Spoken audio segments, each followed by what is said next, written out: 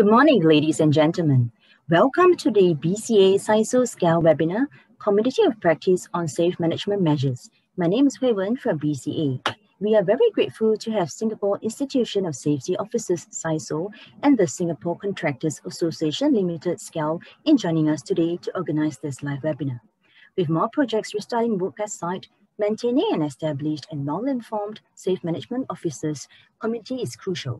This webinar will share with you on the best practices for implementation of safe management measures so as to maintain a safe restart on site and safeguard against resurgence of outbreaks. Before we start, I would like to quickly run through some housekeeping measures. Please note that as participants, you are on mute setting. Should you have any questions or if you wish to add on to the discussion, you may do so by clicking the Q&A button on the screen to type in your queries or inputs. When you get to the Q&A segment, we will also be activating the raise hand function to take live questions or comments from the audience. Should you wish to ask a question verbally at that time, do click the raise hand icon. Do also note that when the session ends, you will be directed to access an evaluation form after you have exited the webinar. Once submitted, you will be able to download the speaker's presentation materials via the website as shown. Here's an overview of today's program. The webinar co-chairs will first give their welcome addresses, followed by presentations by BCA, Baker Hughes, and Street Construction. The session will then end off with a Q&A segment. Let us first invite Engineer Punitan, Director of Building Plan and Policies Department, Building Plan and Advertisement Licensing Department, BCA, Mr. Niranjan, Vice President, SISO, and Mr. Kenneth Liu, Immediate Past President, SCAL, to deliver their welcome addresses. Webinar co-chairs, please.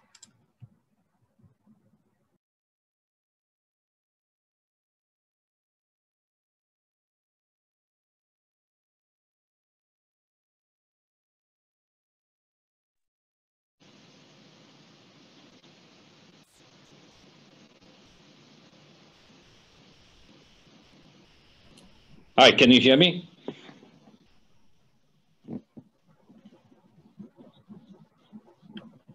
Webinar co-chair, Engineer Punitan, I think you're on mute. Could you unmute yourself first? Thanks. All right. Good morning, everybody. I'm Puni here from BCA. Thank you, Ada. Hopefully, it will be fruitful to you. And this kind of seminars we've been doing quite regularly so that the industry can be abreast with the knowledge of what is good and what are the areas to improve.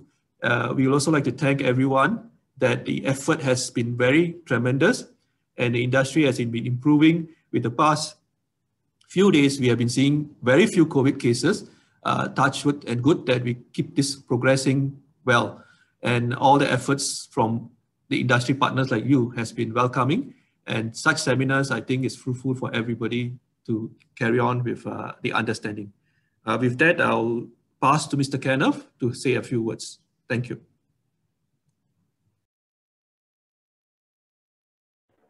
Engineer Punitan, Mr. Naranjan, fellow members and colleagues at the Built Environment, speakers, ladies and gentlemen, good morning. I'm delighted to know that we have about 600 participants attending the webinar this morning. This webinar targets SMO, but I hope that there are SDOs and other site personnel amongst you. I personally believe that for safe management measures to be effectively implemented in our worksite and organization, it is not about how much time or effort our SMO or SDO police the site. Having an established and well-informed SMO and project team, knowing and understanding what measures to be put in place and what measures are most effective is important. It has been 4.5 months since circuit breaker ended on 1st June 2020. I know it has been very tough for everyone, and I share your frustration while we restart and stop along the way. Why is this happening? It is important we are all learning and understanding about the virus and how to manage it. It is unlike general safety and health, which we all have been addressing for years. In this second run of the webinar, I hope all of us will further benefit and bring back more learning points shared by speakers from BCA and the industry. Learning from them the mistakes that others have made and developed into new measures to prevent them from happening within your work sites. Picking up good practices shared by speakers and add those that you have been implementing at your work site. With all stakeholders continuing participation and support and partnership, I'm confident that even with the new norm, we will all be able to move forward safely and progress according to our schedules while we continue to protect everyone against COVID-19. I shall not hold you back further and hope that this session will be fruitful to everybody. Do stay safe and work safe. See you guys later. Thanks. Now I'll pass to Niri. Thank you, Kenneth. Can you hear me, guys? Yes. Thank you. Engineer Puni, Building Plan and Policies Department, BCA. Mr. Kenneth Lu, Past President, SCAL. SISO members, ladies and gentlemen, on behalf of the Executive Committee of SISO, I'd like to welcome you to this webinar on the Community of Practice on Safety Management Measures, which is co-organized by BCA, SCAL, and SISO. SISO is very pleased to collaborate with BCA and SCAL to bring you this second edition of the webinar. The reason we are organizing this webinar again is that the subject matter of safe management measures remains very, very important. Just 3 days ago, on 12th October, the Singapore government reported the 28th fatality due to COVID-19. This latest fatality underlines the fact that our fight against COVID-19 is far from over.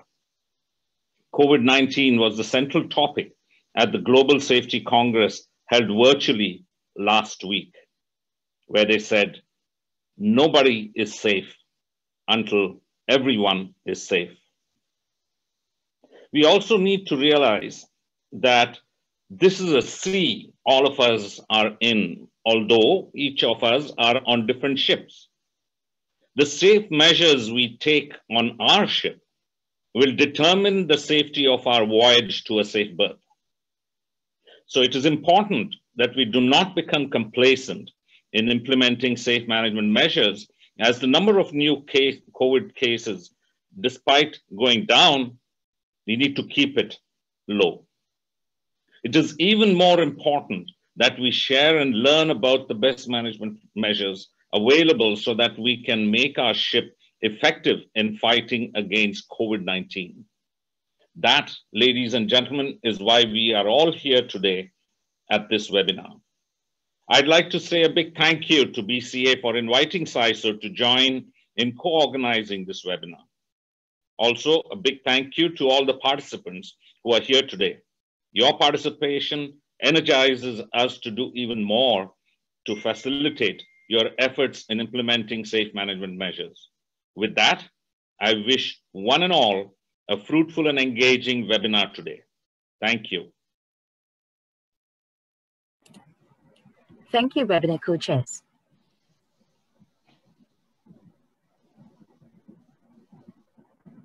First up, we have Mr. Alvin Ng, Executive Architect, Building Plan and Universal Design Department, BCA, will be sharing on the good practices and findings of BCA site audit and inspections. Alvin, please.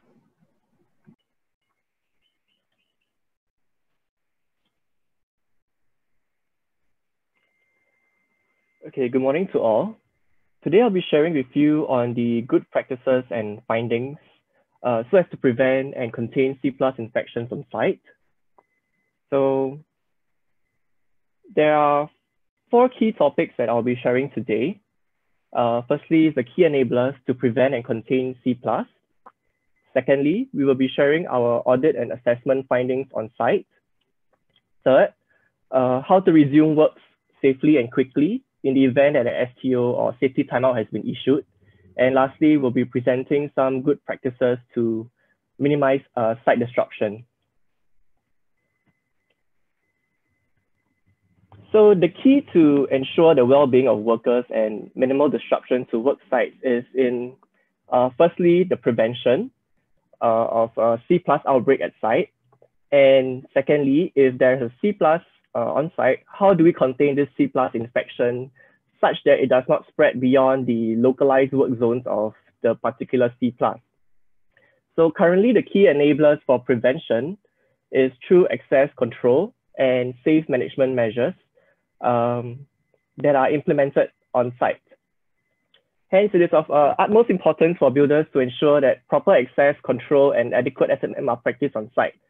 So for example, the implementation of safe entry NRIC, segregation of common facilities, and the use of visual identifiers. These are some of the requirements of the SMM.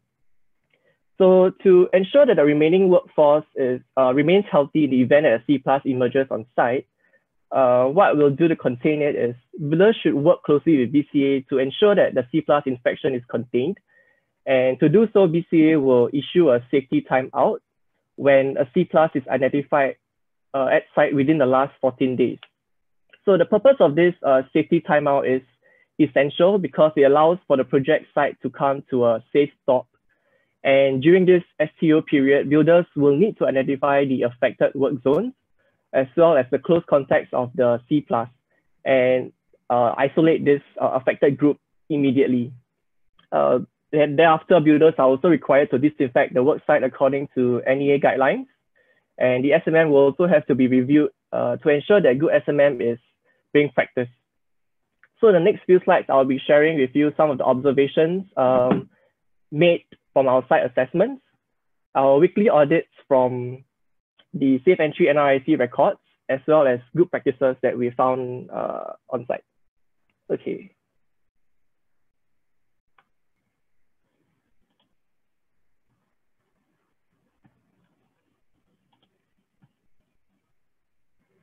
Okay, so from June to September, BC had visited more than 3,000 work sites to assess the adequacy of SMM practices.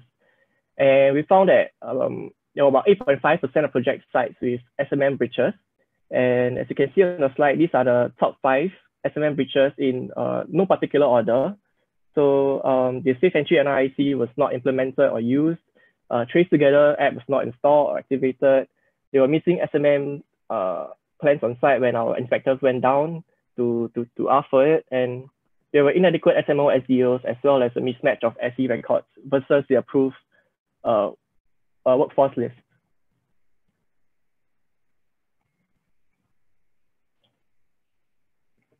Okay, so here are some of the images that we've taken during our site assessments.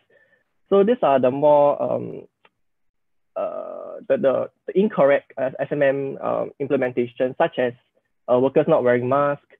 There's no segregation at common facilities. The Trace Together app is not activated, and again, there's no clear indication of work zones or rather unclear demarcation of work zones. So on the flip side, the good practices that we observe on site are the use of visual identifiers, so the different colors of helmet or different colors of taping around the helmet. There's very clear physical demarcation of the work zones. You can see it's a physical barrier.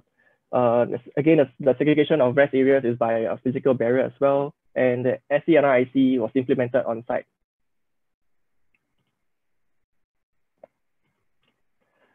Okay, so while we continue to observe good SMM being practiced on site, we have also noticed through our weekly audits of the Safe Entry records that a significant number of sites have been allowing rate access code workers to enter the site. So the Safe Entry NRIC is the first line of defense for work sites. And builders are supposed to prohibit the entry of rate access code workers, as this is critical in stopping the spread of COVID-19 and to ensure the main workforce of the site remains COVID-free. So BCA takes a serious view on this matter, and we have carried out enforcement actions for sites which have allowed the entry of rate access code workers.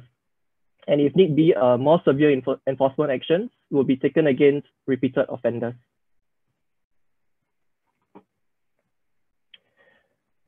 Okay. So we wish to remind all builders that project sites need to implement Safe Entry NRIC version and not the Safe Entry QR code version. So while setting up the safe entry NRIC version, builders should click the enable restrictions at CMP work sites. So this will allow the system to properly display the access code worker of each worker, and will help you detect which are the green access code and which are the red access code.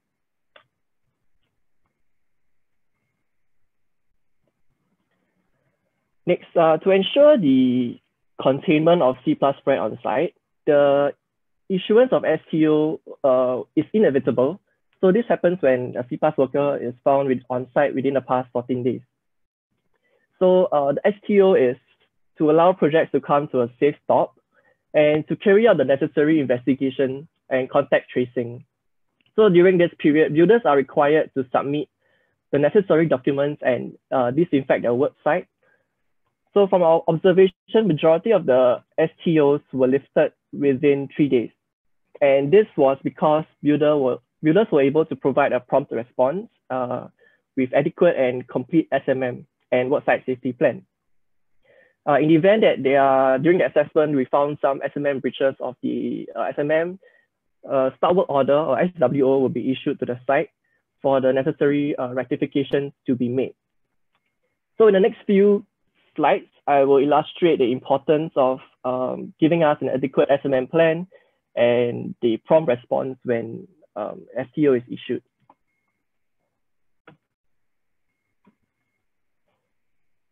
Okay, so in this first case study, the builder was able to give us, to get back to us quickly on D+1, so which is at 10:30 a.m.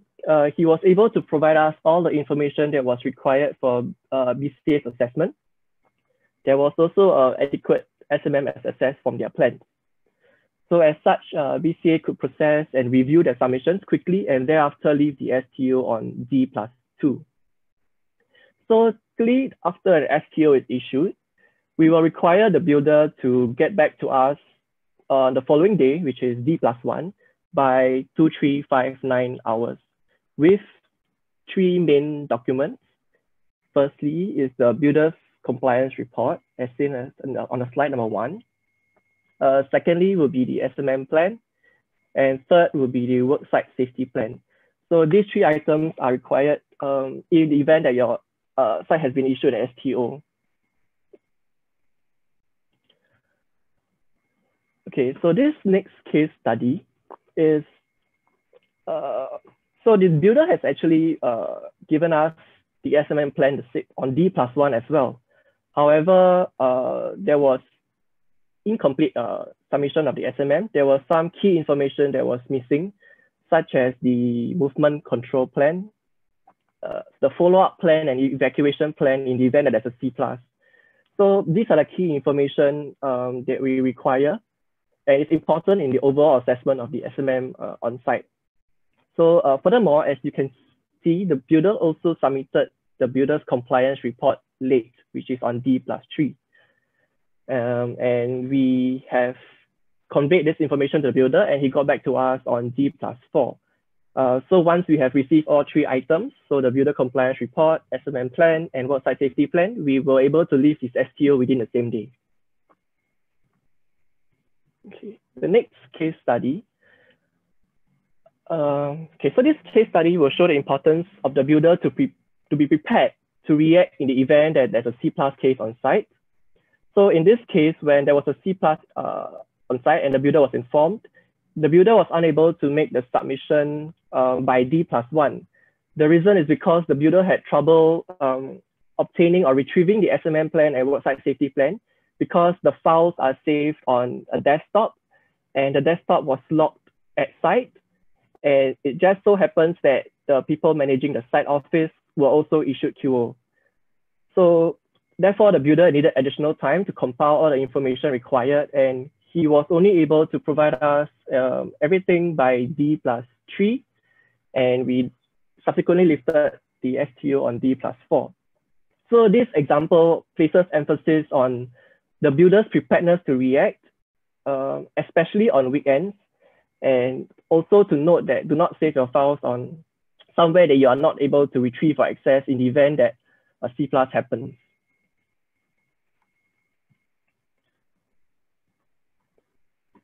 So to minimize disruption to project site, I will share some of the good practices that builders should adopt on site. Firstly is to implement safe entry NRIC at the main entry of the work site. Builders are also encouraged to use safe entry NRIC for access control at each work zone within the work site. So this means that each work zone should have a different branch code and a different SCNRIC scanning area. So this will help better to detect and prevent the intermixing of workers. In the event of the C+, BCA can identify where this C+ worker had been operating, and it will minimize the stop work disruptions only to a specific work zone. So for example, in the bottom right picture, you can see that there are about 7 groups, and within each group, the builder has decided to subdivide it into further sub-work zones. So for example, in group 4, you can see that there's G4B and G4A. So there are 2 sub-work zones. And in the event that a C+ happens to be working at G4A, BCA will be able to stop work only at G4A, and this will not affect the rest of the site. So by implementing such measures, we will be able to reduce the impact of site closure as such.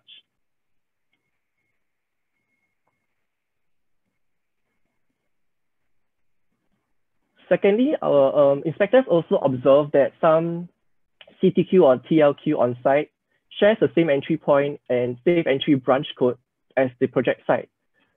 So for example, in this slide, the CTQ is located on the first level of the work site, and there's no separate access point. And because there's no separate access point and there's no SCNRIC, we are not able to track or trace if a CTQ worker went to work that day.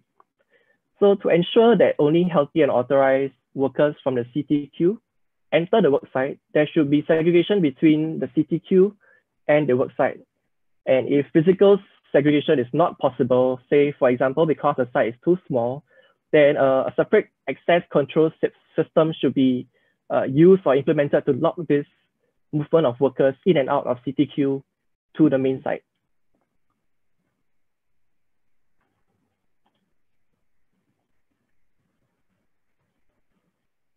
Okay, so in addition to safeguard your workforce at site and avoid the large number of QOs, builders are strongly encouraged to hold their toolbox meetings or briefings at smaller groups in different locations, preferably in open, where it's well ventilated and with staggered timings.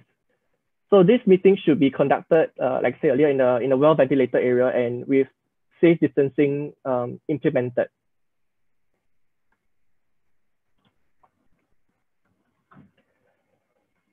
Okay, so during the re-emergence of cases in Sungai Tengah Lodge, I think it's about 1.5 months ago, BCA noticed that there was a roving subcontractor firm or RSC firm that cross-deployed their workers to 6 different project sites. And when 2 of these workers were tested positive, STO was issued to 3 project sites. And this example highlights the potential risk that roving subcontractors carry. And if adequate SMM is not practiced, these roving subcontractor workers could potentially spread the virus to the main workforce of the work site. So to mitigate the risk and safeguard your main workforce, BCA strongly urge all builders to adopt good practices when RSC workers are coming into your site. So these RSC workers should be wearing more visible or stronger visual identifiers that to distinguish them from the main workforce, and to ensure that these roving subcons do not interact with the main workforce. An SDO or SMO should closely monitor these roving subcon workers when they are doing their operations on site. There should also be separate common facilities, either by staggered timing or dedicated facilities for RSC workers. And these RSC workers should also be briefed on the SMM measures and aware of their responsibility to avoid interaction with the main workforce on site. So in conclusion, we noted that the industry has generally practiced good SMM on site, and the industry has recognized the importance of good SMM in preventing C+ infection. Moving forward, builders should continue working closely with BCA to facilitate the lifting of STOs by practicing adequate and proper SMM on site, and to provide prompts and complete responses for all the documents that we require when an STO has been issued. And lastly, to ensure minimal work disruption, builders are encouraged to utilize safe entry NRIC at work zone levels. They conduct separate entry points between CTQ and the construction site if applicable, and to conduct toolbox meetings in smaller groups. Yeah, that comes to the end of my presentation. We'll move on to the next presenter. Thank you, Elvin. Next, we have Mr. William Lai, Regional HSE Leader APAC. Baker Hughes will share with us on the good practices on SMM in the oil and gas industry. Mr. Lai, please.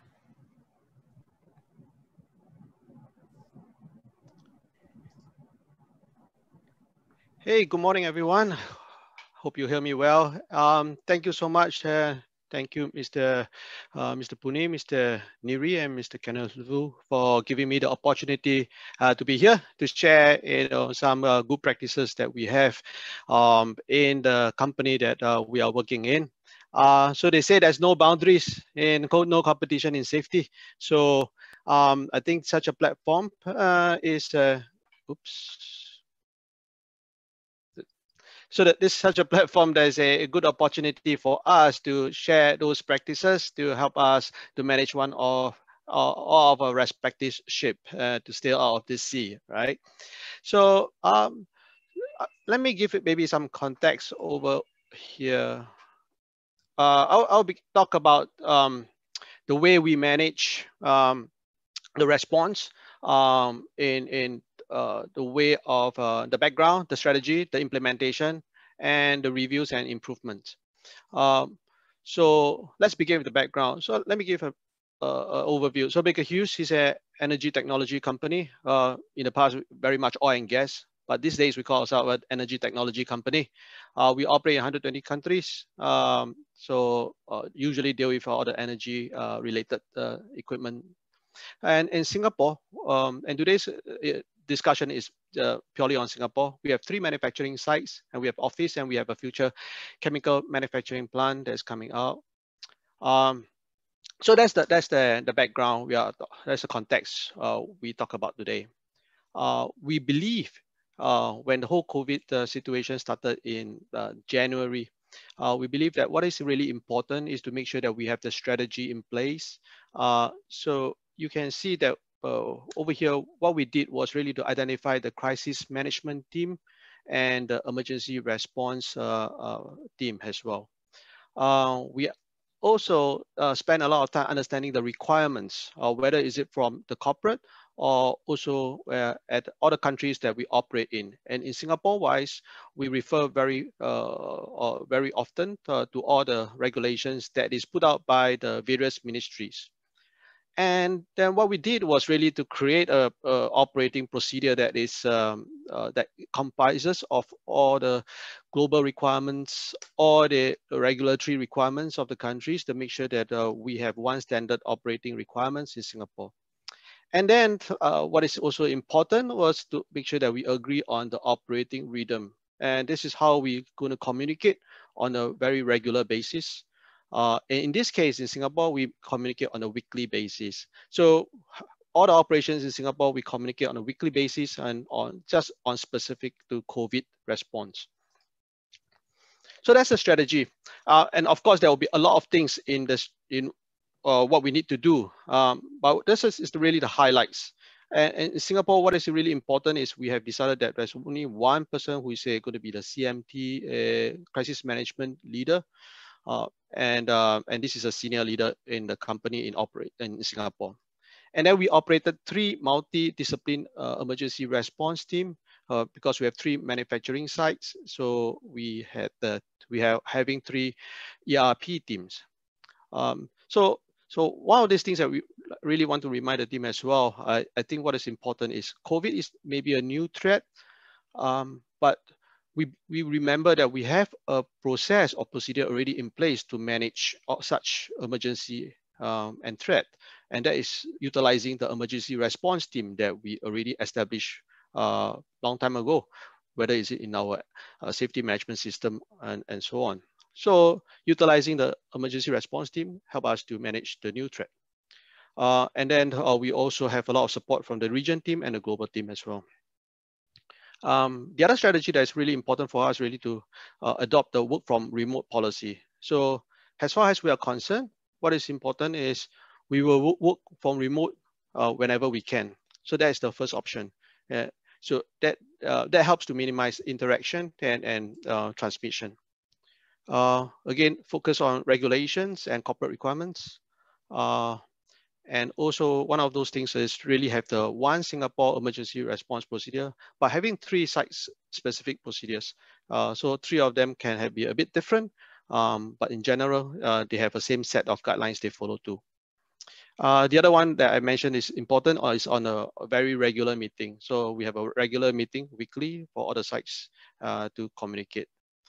And the other strategy that's important is to make sure we communicate very often with the relevant parties, whether is it with authorities or whether is it with our employees to make sure that they understand what is going on and what are we planning for in the next few weeks or so. So regular communication.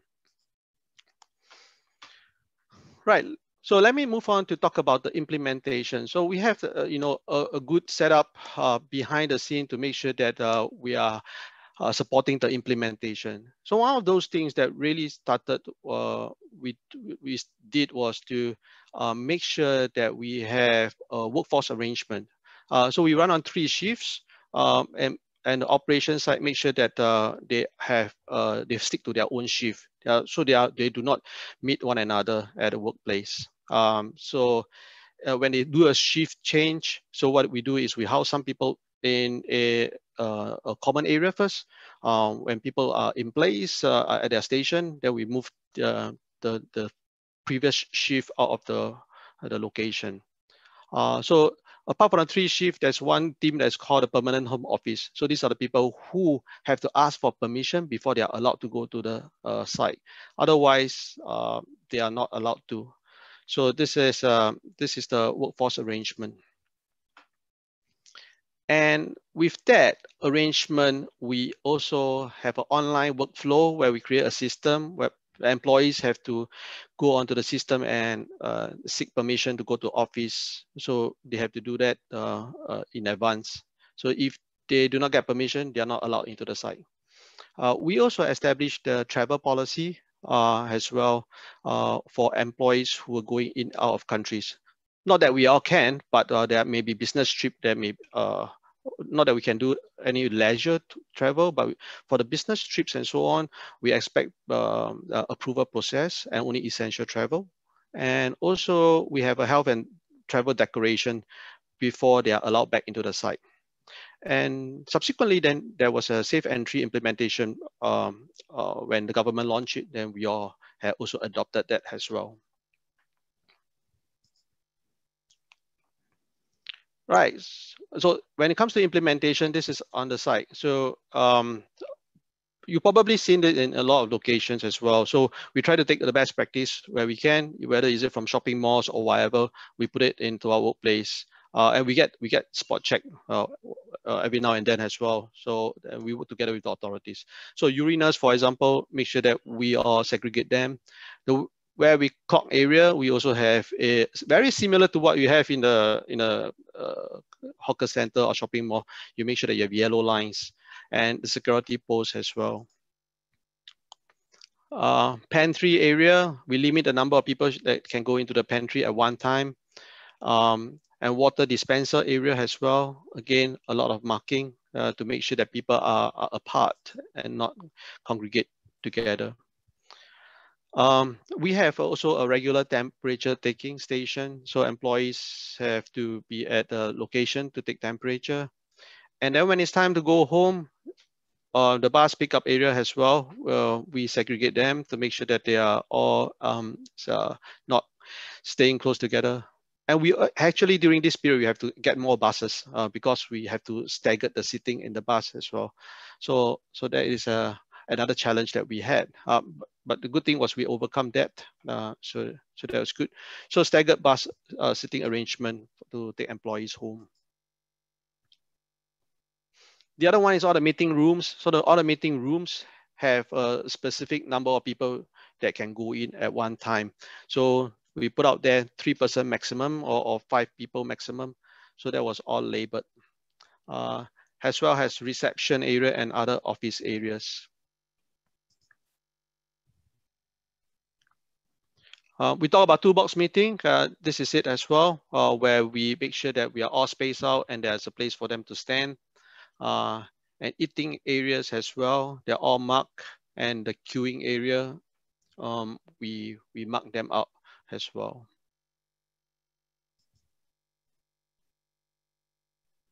Okay, smoking areas. I know there are smokers who like to get together, so we deliberately also mark the smoking areas so that they can stand at the location to smoke and not stick too close together.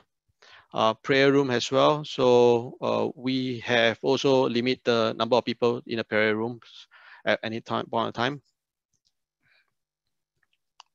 Right. Apart from that, implementation. So after we have some breathing space already, we feel that there are a lot of people who maybe got a bit fatigued by the whole CB period and so on. So we started to have virtual yoga and fitness session. And that is on every Thursday and Friday. And we also started to have webinars. So some of the webinars, we have a few programs, such as how do you manage relationship, how do you manage kids, how do you manage stress. So we start to have the kind of webinars that's made available online. And then on top of that, we have an employee assisted program whereby if anybody who has any form of stress or they feel that their mental wellness is not at the best, they can actually call the hotline, and somebody, there will be somebody who will attend to you and speak with you. And of course, that will be totally confidential. So and we do have a lot of people who call in, not exactly that they have a mental wellness issue, but they just have they feel that they can talk to somebody, and it's always good to have a listening ear. Okay, also other measures, of course, we all know safe management officers, so we have them.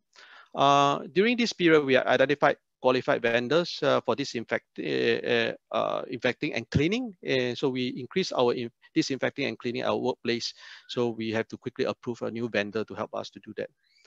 We also did a confirmed case response drill. So to make sure that we are all familiar with what to do when we have a confirmed case, we put our emergency response team to test by putting a drill and see how they respond.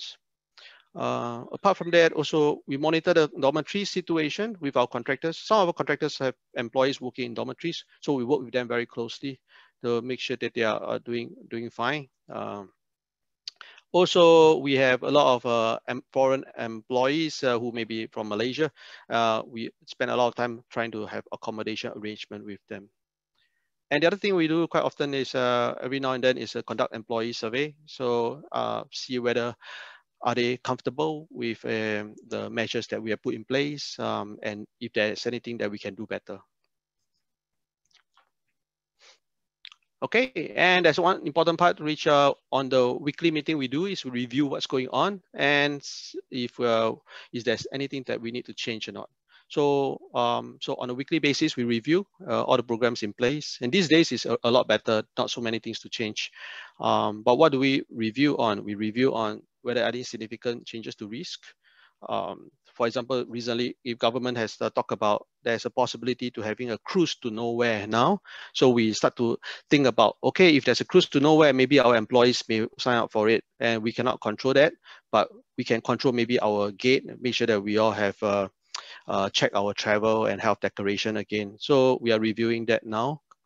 We also review the regulations and guidelines, the gaps in the processes, and also those feedback and survey results are from the employees is what we review on. Right. So basically that's it. Generally, maybe to round it, to close this session, I'll just say that one of those things that we really spend a lot of time doing is to proactively overreact. So trying to do more than the guidelines or whether the regulation asks for. That helps us a lot when things change along the way. So that's all I have. Thank you so much. And over to you, next speaker. Thank you, Mr. Lai. Lastly, Mr. Don Wilson, Senior Manager, WSHE Streets Construction, will be sharing on the effective implementation of SMM at project road sites. Mr. Wilson, please. Hi, very good morning to everybody. My name is Don here. I'm the Senior Safety Manager for Streets Constructions. First of all, thank you, BCA, for the invite for my presentations.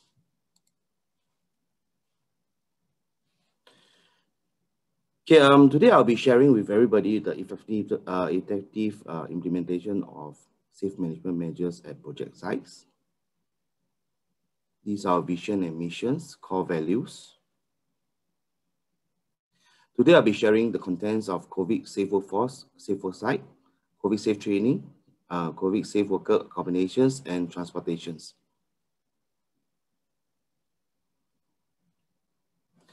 Okay, in the whole company of Streets Construction entity itself, okay, the organizations, we have total of 388 SMO trained, as well as we have another of 850 STO, which is also trained by the subcontractors itself.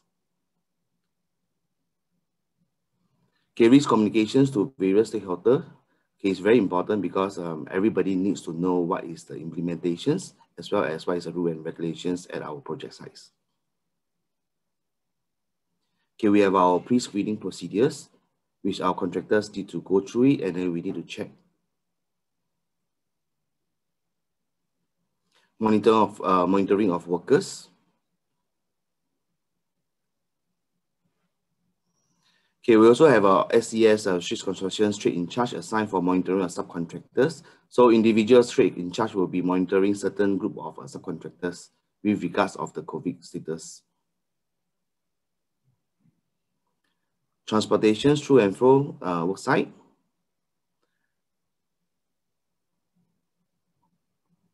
Supervisions and managing vehicles arriving on site. I think this is very important because you need to have a designated vehicle parking area for alighting of workers once you have so-called subcontractors coming into your site. This is to prevent any congestions at your guard room. Okay, this is another example of daily reporting to the work schedule in a staggered timing.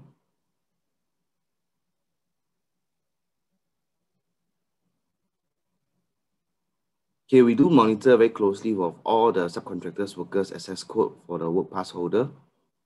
And we actually make it a mandatory in the morning whereby before the workers start coming to your site, all the subcontractors have to actually send in the WhatsApp group, okay, to individuals project sites to show that they are cleared to go out for work. Which is this, okay, pre-entry check before transportations to the project website. So every morning we will have all these pre-check before they actually can come on board, or so-called on board of the transportations before they come to the website. Okay, a proper PPEs. Anyone that is without face mask will be denied for entry. I believe that everybody is, all the people is SOP on this.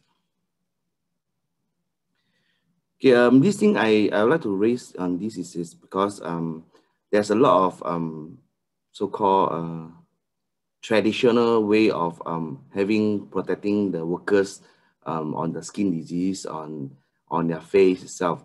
So basically, we actually ban on this cloth masking, okay, or the handkerchief or even scarf. Okay, it's because this is not the appropriate or so-called the proper mask and we are unable to see whether is this worker actually donned onto a proper mask. Therefore, we actually totally ban on this of the overall head fabric. Okay, we also show that required apps for all the workers. Site entry, SDN implemented at the entrance of the site. Temperature screening with a contactless thermometer.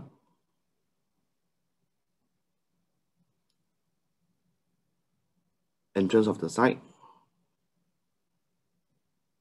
Okay, we do have our health declarations, our daily health declarations, whereby you will be back-end monitored closely by my SMO itself. Okay, next I would like to show you on the safe entry procedure, which we actually come out during the start of the phase 2, whereby we blast it through to all the subcontractors, including all the workers. I mean, to write on this because all the workers in Singapore actually have this smartphone. So we actually write on this and we send and we blast it out to everybody.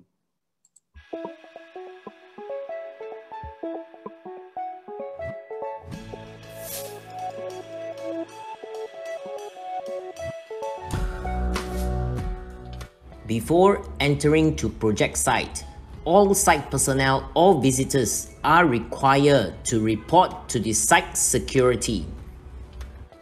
The site security will first identify the identification of the person and check the work pass status via the SG Work Pass application. It will only be allowed if the app screen shows can go out for work, which is boxed up in green, and if it shows in red, access will be denied. When your access code is red, tap on the color bar to find out why access code is red. Workers may have more than one reason for getting red access code.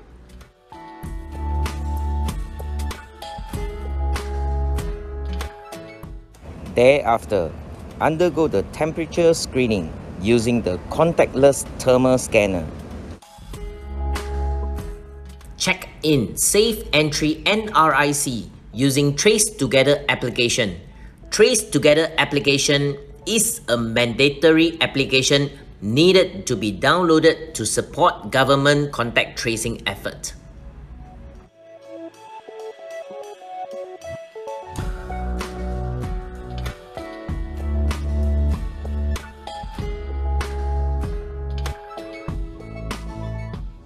Next, the person is also required to complete a health declaration via the QR code displayed and duly answer all questions online.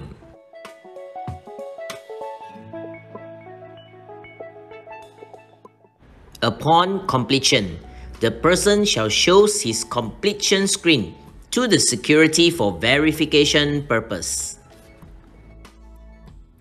The person will then proceed to the SAS face scanning system to scan in before gaining access to the site.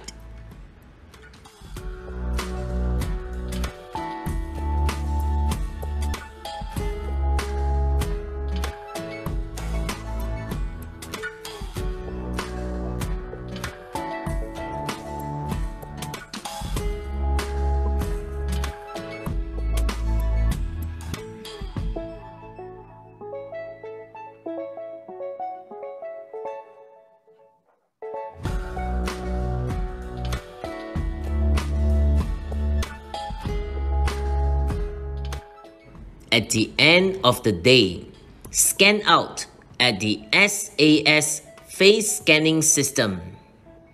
Then proceed to check out Safe Entry NRIC using Trace Together application.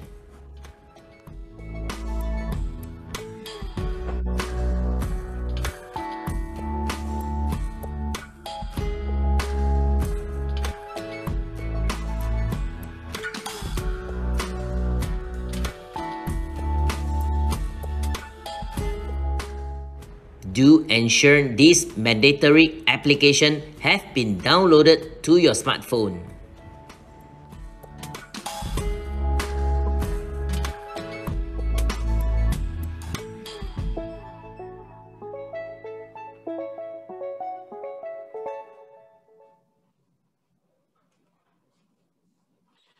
Okay, I believe that the videos actually helps a lot of workers to better understand, including all the visitors that wanted to enter to our project sites. So basically, we'll be sending out these videos to all the visitors as well as the workers, and they have a better clarity on what is our procedure, rather than on site when they come over, then they will start to download download all the apps.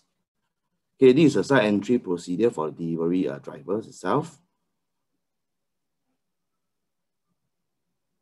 Okay, example of a delivery and logistic arrangement. We do have our loading and unloading bay that is clearly demarcated on site so that all the deliveries drivers will know where to park, and then we'll assist them to unload without the drivers coming down to the vehicles. And it's also minimized contacts. Okay, our SDM implemented for our daily two-box meeting sessions, where you can see that all the boxes are clearly demarcated on the floor, so that by one glance, all the workers will know where to stand rather than using the naked eyes to measure where is how far or how near is the 1 meter safe distancing measures. Okay, next, this is the pilot run on the Blue Pass itself. Okay, we're having this pilot run on the Blue Pass, contact tracing using technology. Basically, it's a very good device. It's pairing with the user with the Blue Pass, and then all you need to do is just to bring it along with you, and upon consent, record can be uploaded. So how is this works? Basically, you just need your work permit and then the Blue Pass by using the barcode scanner as well as a QR code scanner. Okay, the encrypted contact tracing record exchange will be between Blue Pass will be automatically. So what is the usage of this is that, okay, basically, if let's say there's anyone that is down with a C+, okay, we can actually download it at our back end immediately, and we can do our own contact tracing immediately and become a more proactive rather than waiting for the authorities. We can be much more proactive, and then we can do the contact tracing as well as also segregations. And most importantly is to isolate all those that is being close contact with the C+. Okay, upcoming, we are looking at this Blue Gate. Okay, Blue Gate, there's indications that you can show and keep track of all the workers that is within your site, as well as also know the battery strength, as well as the frequency level, whether is it your Blue Pass, is it in working condition or not.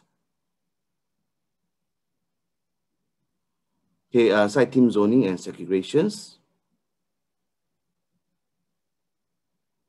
Okay, we have our team segregations for lunch and team A, team B, as well as team C, which is working from home. Okay, for project teams. Implemented at our project site office, where you can see that everything is clearly demarcated on the floor. We also have a separate designated entry and exit for staircase, level 2 and level 3. Over here, I'd like to highlight that please do remember that while complying with one, we doesn't want to violate another. So for all the barricade itself, we all using the yellow, so-called the plastic chains with the red and white. Reason being is that if you are having this physical barricade, basically you are actually violating the fire safety code. Therefore, we actually using this because this is a site office. I believe that everybody have own discipline. Will not go and so-called damage it. Okay, our zone site segregations and zoning is clearly demarcated. Okay, we are using the safe entry QR code for scanning and entering individual zone. Footpath and access into different zones itself is clearly demarcated.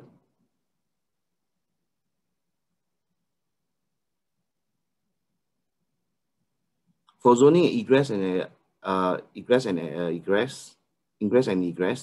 Okay, we have clearly demarcated which are the area and which are the zone. As you can see that even toilet itself is a dedicated toilet for individual zones. And we have a human traffic stoppage. Okay, for zone A, there's clear demarcations on where they can actually enter and exit. In case of emergency, where they actually, example, this is a zone B. C, as well as D. Okay, for us, we have a green zone which is applicable to all the supervisors, white color helmet or blue color helmet, which they are able to, or they are authorized to enter to each individual zone to ensure that SDM is being implemented. Okay, we also implement zone sticker on equipments, so make sure that the different zone don't use or share with any other zones for their equipments and hand tools.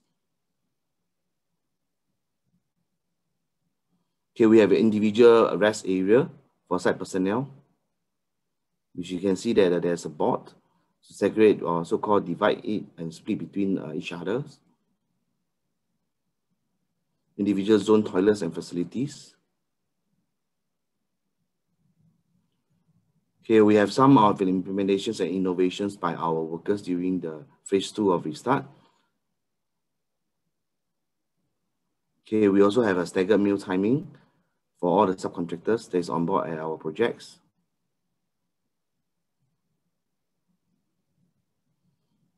Okay, this is a screening schedule.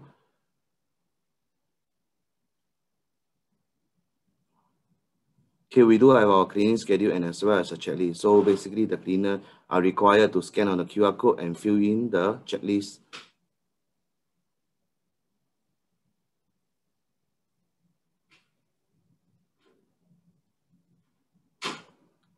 Okay, worker performing daily cleaning of common areas.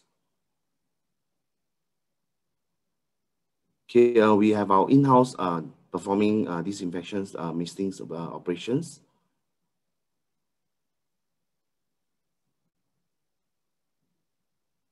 Okay, SMO inspection flow chart.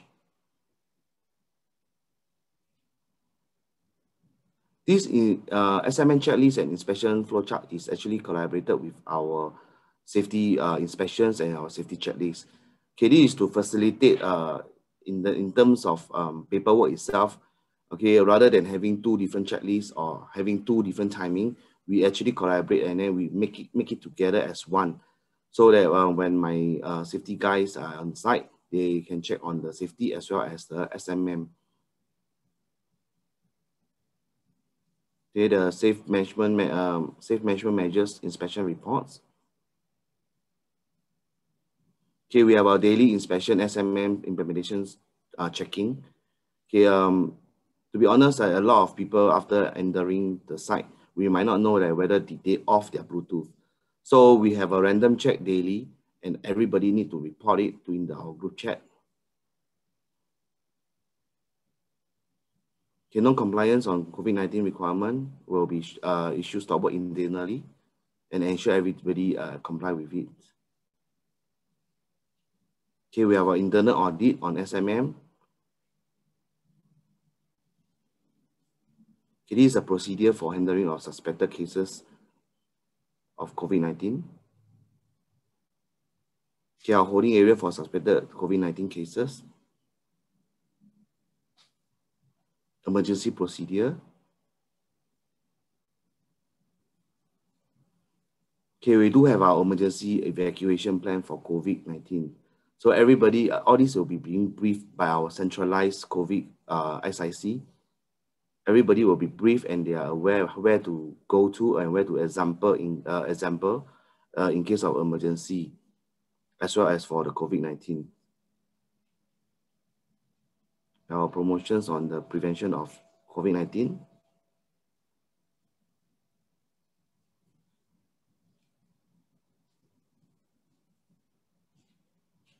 These are all the signages. We also provide online as well as on site itself for the mental wealth of the workers, because I believe that everybody is very stressful because a lot of workers are being still not allowed to go freely or so-called roam freely outside or go to their little India having gathering.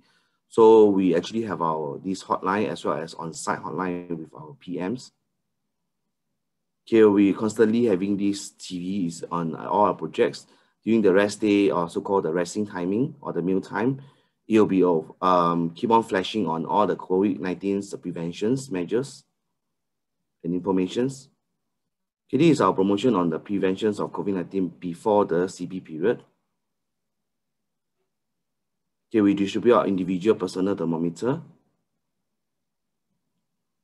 And we also distribute the pulse oximeter to all the TLQ and CTQ workers to monitor their blood pressure, the oxygen in the blood, sorry. Okay, lately we have this living guard street mask. Okay, it was distributed, was sponsored by Temasek, and it was distributed by SCAL and collaboration with Patu.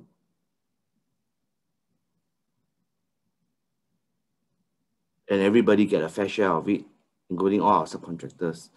So as per request by our workforce, our workers, they would like to thank Temasek for it.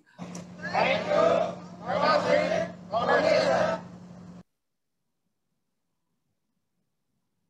Okay, next I'll show you on the safe innovations by our project. And in fact, it's all the workers that are coming out with all these innovations or innovative ideas, which help us on a lot for the contactless measures.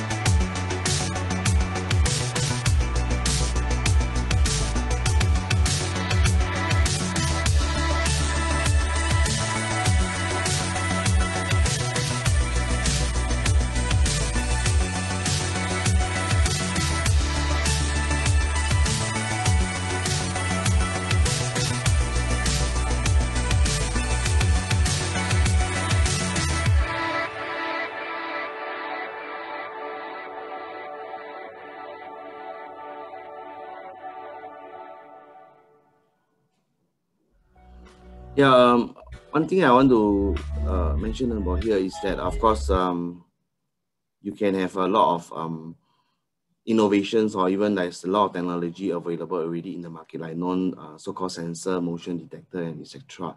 But however, we are just making good on the existing facility that we have. In fact, all these innovations or innovative ideas are all come out from our foreign migrant workers, which to be honest, if you ask me, I would not know how to do all this. So I really greatly appreciate to all the workers that actually come out with all these fantastic ideas. Okay, training on the new norm. Like I mentioned earlier on, we have our centralized SIC for COVID and as well as our safety inductions. Okay, basically to write on everybody is having this, all the workers having this smartphone. So we actually having this centralized SIC, as well as after completing the SIC itself, we have our COVID safe induction assessment, which everybody needs to complete it. Okay, this is to raise the awareness as well as to know that whether did they understand the whole overall of the SIC. Okay, workers' accommodations and transportations.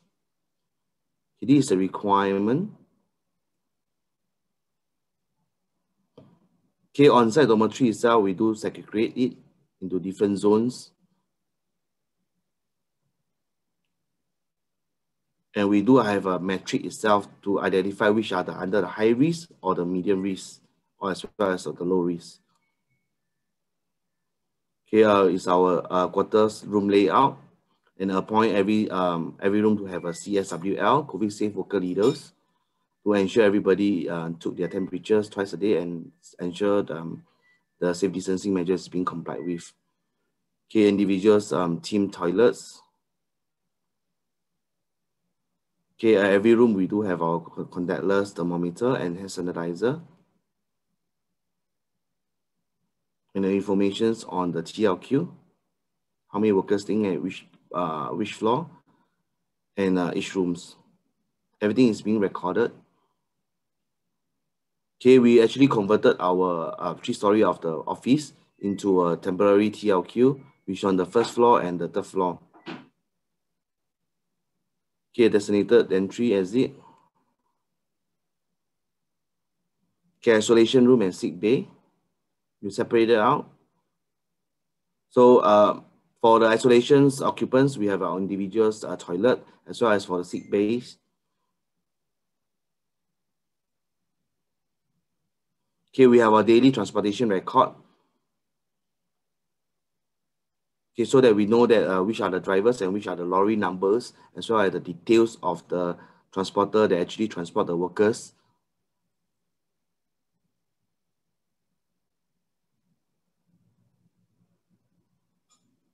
Okay, next will show you on how a day will look like for workers in the dormitory.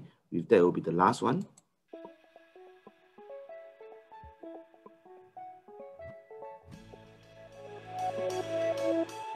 Hi everyone, today I will share with you how a day would look like for workers living in the dormitory.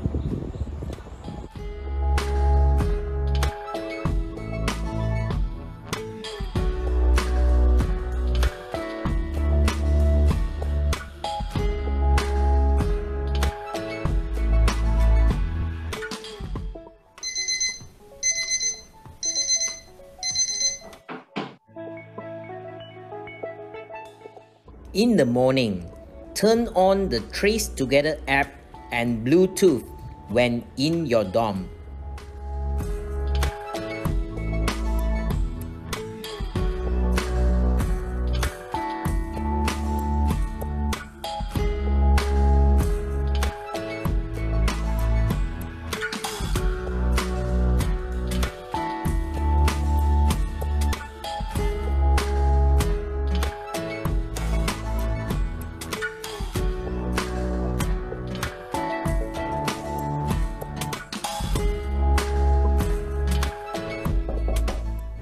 Check your temperature and turn on FWMOM Care app to report health status and address.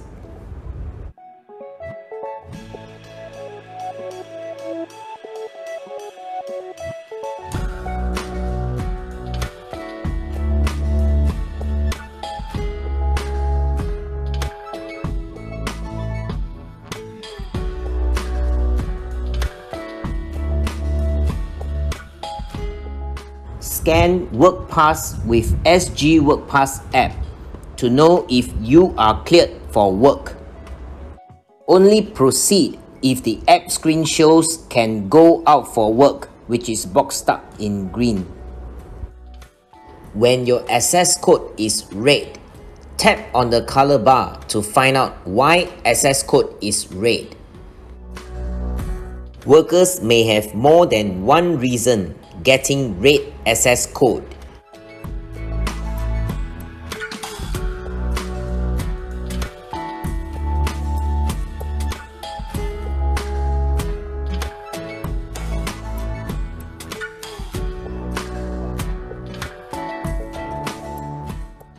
At the dorm exit, allow the security to check the Work Pass status via the SG Work Pass application.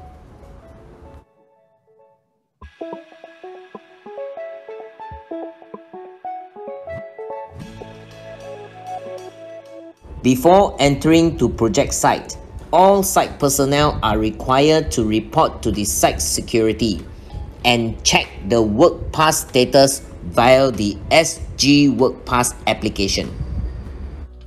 You will only be allowed to proceed if the app screen shows can go out for work.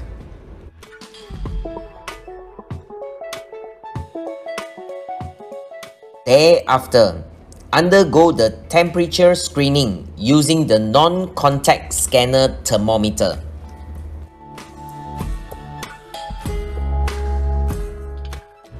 Before entering worksite, check in using Trace Together app via Safe Entry NRIC.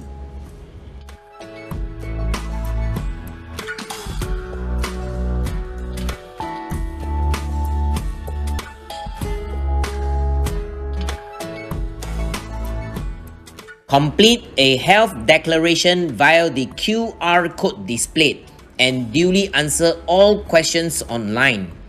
Upon completion, the person shall show his completion screen to the security for verification purpose.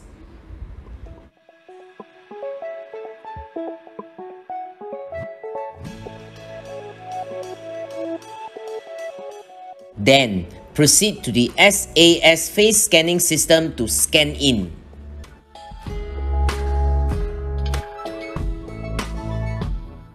Scan on the Safe Entry QR code to check in to the designated zone you are entering.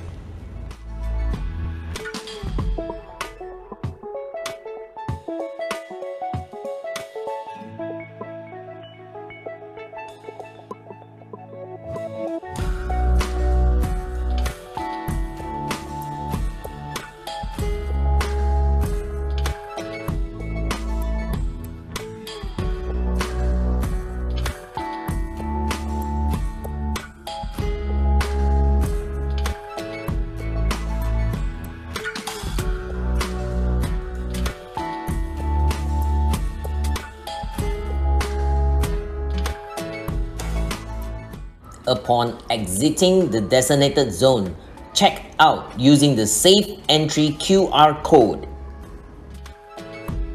Scan out at the SAS face scanning system. After work, check out using Trace Together app via Safe Entry NRIC.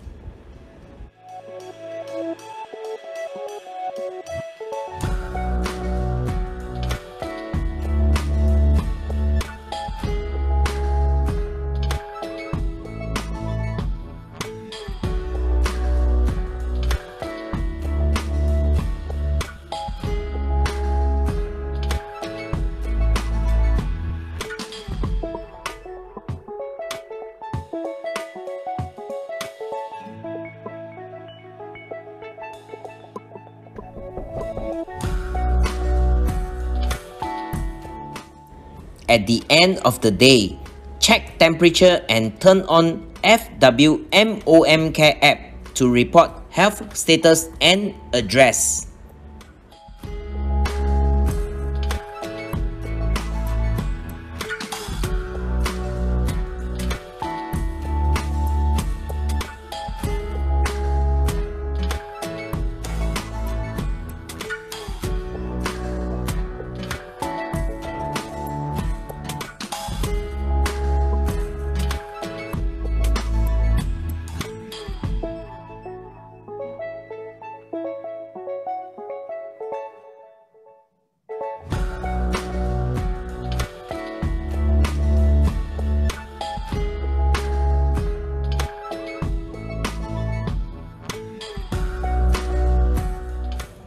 do ensure we strictly adhere the process in accordance to the video.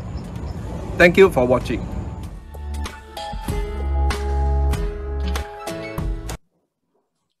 Okay, thank you so much. I hope everybody benefit from this sharing. Okay, it's very important that the video is actually churned up because there's a lot of steps. Basically, if let's say the workers to understand every single step, it's going to be very difficult for them.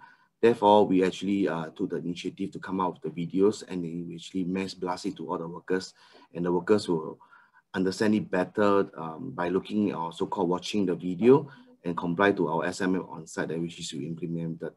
With that, thank you so much. Thank you, Mr. Wilson. We'll now move on to the Q&A session. Together with the three webinar co-chairs, we have colleagues from BCA to join us on the panel. You may participate in the conversation by posting your questions via the Q&A button on the screen or by clicking the raise hand button to ask verbal questions once we have activated the function. Over to you, webinar co-chair, please.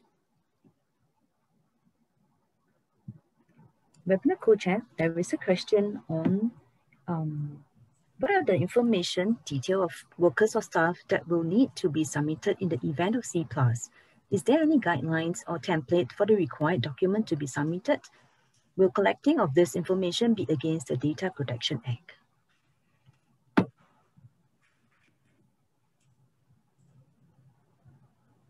Yeah, hi everybody. Thanks for the questions and thanks for the speakers to share their details. Basically, the details that will be shared or with us is from MOH on the worker's name and the FIN detail. This is kept confidential, and these are actually for the contact tracing part. So MOH has actually have a comprehensive way of not to share these details. So that are the main two details that we usually get from MOH. Anything else? Okay, next there will be a question on, they would like to clarify on the requirements of safe accommodation and the minimum requirement now that there is one room consists of workers from one employer, but can it be of multiple sites? Right, Sebastian can help to answer this, please. Hi, I'm Sebastian. Yeah. So basically for the new cohorting requirements, so we encourage all the workers from one employers to be actually cohorted within a room. So within a room, if let's say they are actually working on different multiple sites, so what happens is that if let's say the workers are residing in dormitories, TBDs, so actually employers can actually work with the dormitory operators to segregate them in two different rooms instead of the one rooms. But then with that, they actually have to be adjacent to each other. Yeah. So it's up to the employers to actually work with the respective dorm operators to actually segregate such arrangement. As far as possible, if let's say workers are working within the same site, of course they can stay in the same room. But if they are actually working on different multiple project sites, all those things, we encourage and advise them to be actually segregated. Yeah. All right, thanks, Sebastian. Let me take up one question on the safe entry branch code that was asked. Do I still need a unique branch code for safe entry? Okay, the reason that why we advocate to have a unique branch code in every entry or exit is because sometimes the SMO or STO do key in a wrong detail, and from that, in order to trace where the worker went in and all that happened to be not accurate. So that's the reason that we actually think that a unique branch code would be easier so that there's less human intervention in making any mistakes. Okay, thank you. Any other questions? Webinar co-chairs, there is one raised hand participant. Do you want to move on to answer him? Okay, right. There is this Muhammad Firdaus. We have allowed you to unmute yourself. Could you unmute your mic and speak? Thank you. Yeah, can you hear me? Yes. Okay, my question is for non-dormitory workers, work permit holder. So are they allowed to take public transport for the rest day? For non-dormitory workers, Yeah, Sebastian, you want to answer this? Or? Yeah, so for workers that are staying in non-dormitories, which is example HDB and PRP, currently there is no requirements on the transportation, whether on your off day, example, if you are not going to construction site. So basically the safe transportation matrix by BCA is only governing if you are going to construction site to work. And also we understand that the safe transportation requirements under MOM is only governing those that are staying in PBDs. So in your HDB PRP this case, we understand currently there is no such requirement, but you need to refer to MOM website for further updates on this, if there is any. Yeah. Okay.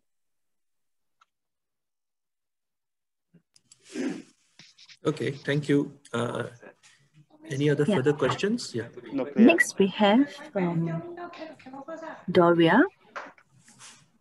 We have Issue use the right to unmute yourself. Could you speak? Thank you.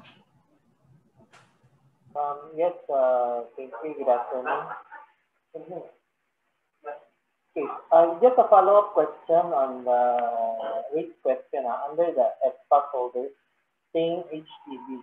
There was a question raised, SPAS holders saying HDB can take public transport. Just want to clarify, SPAS under construction work site saying HDB can take public transport?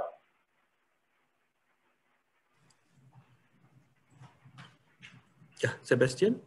Yeah, so regarding this question, again, if let's say you are S-Pass holder staying at HDB or PRP, and if you are going to construction site for work purpose, you are going to construction site. So according to the matrix, you are not allowed to take public transport.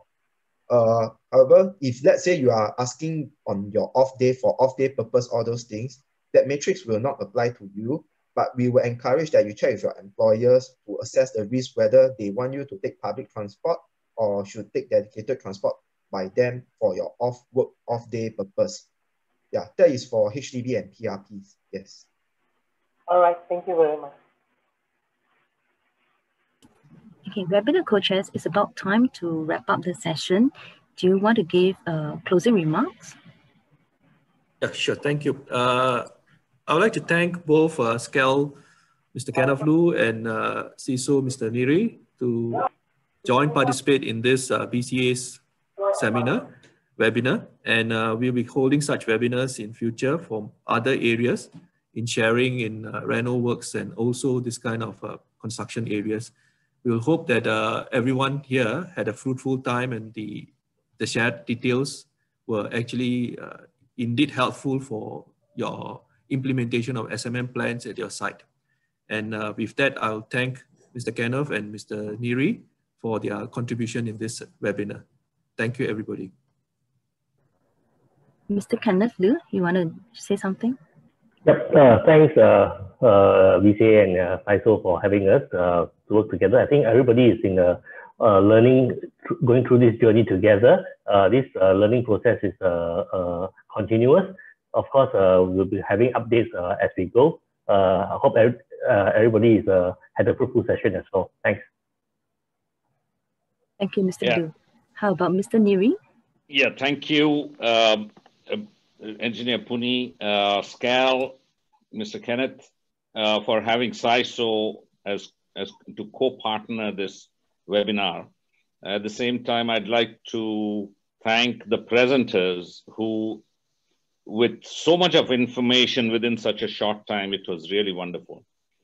The entire webinar would not have been successful without the contribution of the questions from the audience. So thank you very much to the audience.